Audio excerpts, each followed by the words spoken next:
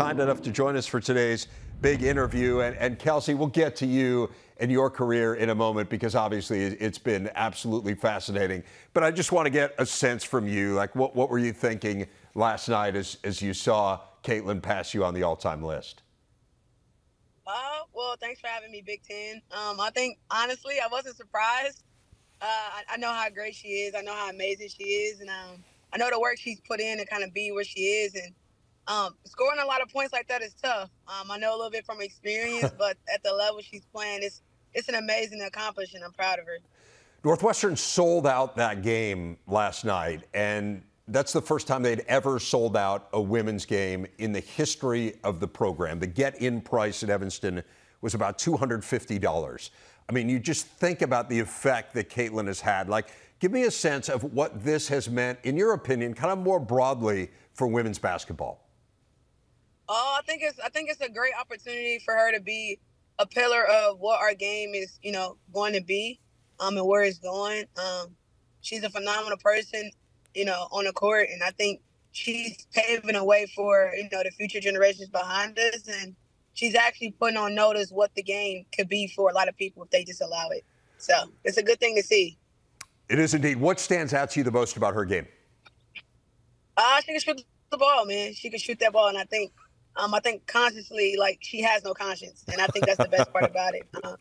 She's playing based on what she sees, and she's comfortable, and I think it's a really good thing to have at this level, in the game. Like, you can be able to shoot the ball from anywhere on the floor, and that's rare to find. So she has something rare in her.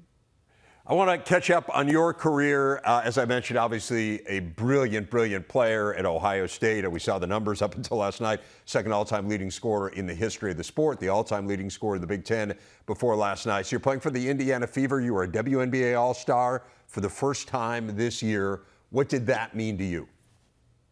Oh man, it was one of those things where after a while, the accomplishments were always what they were and what they always will be for me. But I think personally, it was it's something that any great player wants to mark up their list if they're playing against the best, 143 players in the world. And to have that accomplishment now on my belt, I'm grateful for it. But I think there's a lot of more work to be done, and I'm gonna be able to do it. Well, let's talk a little bit about the work for your team. It has been a struggle for the Fever of late. Certainly, we're well aware of that, people who follow the WNBA. And yet it felt like last year there was a lot of progress being made. You got another really good player on the roster in Aaliyah Boston. Kind of catch us up on where the Fever is and the progress you feel like this team is making. I think we made a lot of great strides, especially this past year, with having people like Aaliyah Boston and even Alyssa Smith, and just our young group, and Grace Berger, who's also a big team athlete who's put the game on notice. I think it gives us a chance to kind of be young and be vibrant, but also show people how fast we can play. And I think our style of play can be different going forward with the Fever. How do you compare playing in the WNBA to playing in college? I would say that I think that once you hit a professional role, you have to find what's good for you personally. In college, you have a routine. They kind of put you on schedule, of what you're gonna do, where you got to be. And I think as a pro, you just learn to like what's good for you and what your body needs and what your mind needs. And I think the more and more you get that experience, it helps. So I think that's the big difference.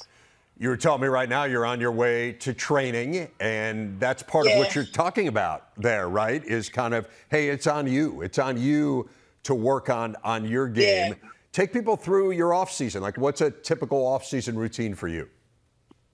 Well, my first couple years I was overseas, 6 and 7 months, and it was okay to get that experience under my belt. But after a while, it kind of got like, in a way, I didn't like how I felt being, away from my family for so many months at a time. Considering that we don't get a lot of time as a women athlete, especially on the basketball side. So this past couple seasons, I played at Athletes Unlimited, which is a new kind of like a pro-am that they have for basketball players before the WNBA starts. So that's been something I've been doing the last 2 years to prepare myself in the off season. But I spent a lot of time with my dad at Wilberforce University. He's the head basketball coach at that HBCU, so I spent a lot of time down there, just kind of like working with him and staying sharp and getting reps with his kids and his team during the season. So I get the best of both worlds, I think. In addition to training, you do such amazing work in the community. You won the Dawn Staley Community Leadership Award given to the WNBA player who makes the most impact in the town in which they live and work. Tell us a little bit about the Kels Hoop Foundation and what you've done particularly for young people. Oh, wow, man, we made a lot of strides. Our most recent success was the toy drive. It was our third annual toy drive where we go throughout the city giving toys back to different, whether it be parenthood foundations, indoor kids that just genuinely don't have a good Christmas typically. And we make it our job to make sure that they have a good Christmas. As well as we do back-to-school drives, we do turkey drives. We have Christmas parties for the kids.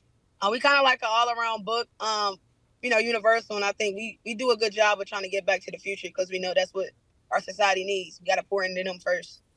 Well, that is wonderful. I'm going to ask you a question about the present before I let you go, but wonderful that you're impacting the future. How much have you watched Ohio State this year? Because, we talk a lot about Caitlin Clark, and Iowa's phenomenal, and Indiana is really good as well. But, man, Ohio State is right there, including taking down Iowa. Give us a sense of what you've seen for the Buckeyes.